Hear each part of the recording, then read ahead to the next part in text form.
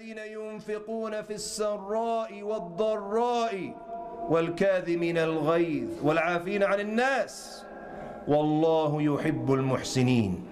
Those who give at the time of ease and the time of difficulty, and those who restrain their anger, and those who forgive the others, and verily Allah loves the doers of good.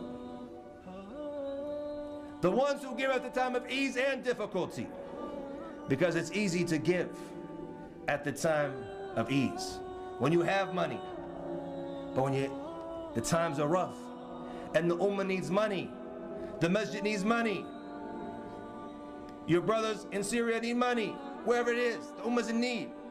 It's difficult, you don't have that much money. That's when it becomes difficult. That's the true test. And that's why the Prophet ﷺ said, as-sadaqatu burhan, that the sadaqah is burhan, it's evidence of your iman.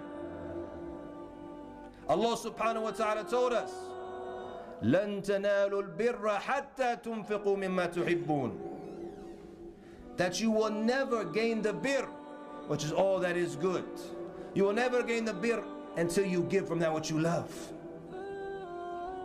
The Prophet ﷺ, when he told us to fear the nar, to fear the hellfire, he told us alayhi salatu wassalam, فَاتَّقُوا النَّارِ وَلَوْ بِشِقِّ تَمْرَةٍ, and fear the hellfire even if it's with the half of a date, something that small. You have to give from what you love.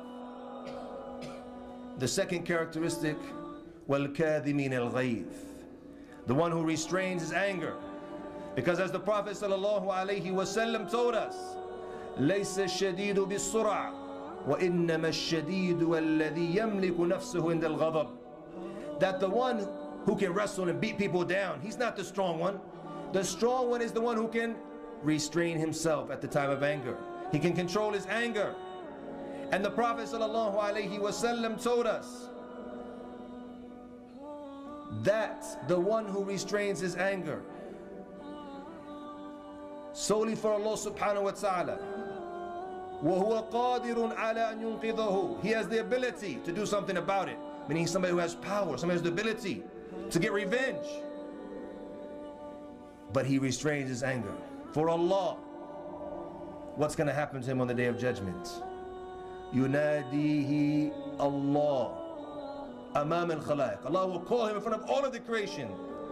يُخَيِّرُهُ مِنَ الْحُورِ الْعِينِ مَا شَاءَ, Allah will let him choose from the Hur al-Ain what he wants. The one who restrains his anger. How many difficulties have we fallen into in our lives because we couldn't control our angers? وَالْكَاذِمِينَ الْغَيْظِ وَالْعَافِينَ عَنِ النَّاسِ, and those who forgive.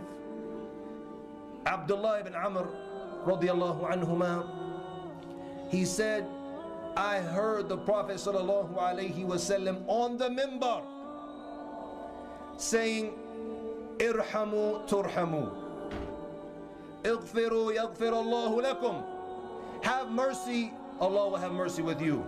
Forgive and Allah will forgive you.